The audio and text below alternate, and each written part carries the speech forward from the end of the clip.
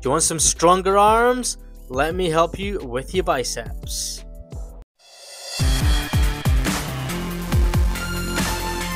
We're working on cables today, and we're going to use the two handles for bicep curls. It will give you a bit more movement in your arms. We're going to start with tucking our elbows into our ribs. We want a nice, great right angle when we rise and when we fall. We want straight lines from the hip to the chest with that pull. Keep your shoulders down, keep your chin off your chest, and you want to keep your spine nice and straight. You see a nice flat back there? Hope that helps.